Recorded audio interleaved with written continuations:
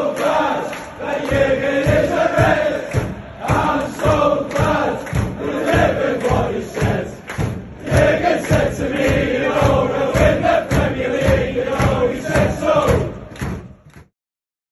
Hello all, welcome back. Please do smash that like button and subscribe to the channel for daily Liverpool content. We are currently in the off-season, which doesn't usually bring much news as football is finished and the transfer window is still closed.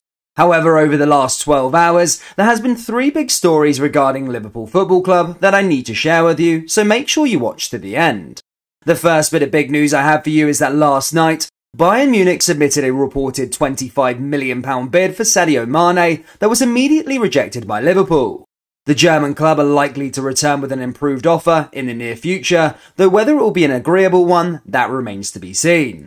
Liverpool are said to value Sadio Mane at around £40 million, but it is being suggested that Bayern will point to the deal of Thiago as an indicator, with Liverpool landing the Spaniard for £25 million, who was a similar age to Sadio Mane and only had 1 year left on his deal. With Sadio Mane set to leave Liverpool this summer, it now brings us on to our second story, that being about his replacement. Paul Joyce, who is a top-tier Liverpool journalist, also confirmed last night that the club are interested in Benfica striker Darwin Nunez as a possible replacement. Reports claim that Benfica could seek anywhere between €80 million and €100 million for their 34-goal forward, but Paul Joyce has added that a deal would not be sanctioned at any cost. That would suggest that Liverpool are only prepared to do business with Benfica on reasonable terms, though it could be argued that the lower end of the valuation could be more agreeable, which is around £68.4 million. Delaney had previously claimed that Nunez had favoured a move to Anfield this summer, but are prepared to listen to Man United's offer.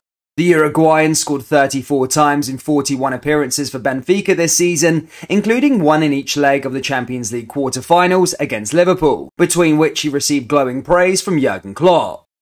Our last story that we have for you is that James Milner has agreed a new deal at Liverpool after accepting to reduce his weekly salary to sign a contract until next summer.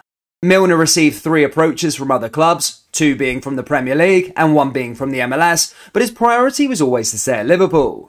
It is said that Jurgen Klopp told the board that he wanted to keep him and is keen not only on the pitch but in and around the dressing room. Liverpool fans, what are your thoughts on these 3 stories, and do you think the club could pull off the Darwin Nunez deal? Let me know down there in the comment section below. That brings us to the end of today's video. Please do smash that like button and subscribe to the channel for daily Liverpool content. We have also released our Jurgen is a Red t-shirt. They are now available on our website. Just go down into the link in the description or go to copwhiteclothing.com. Thank you, and I'll see you all next time. Take care. Peace.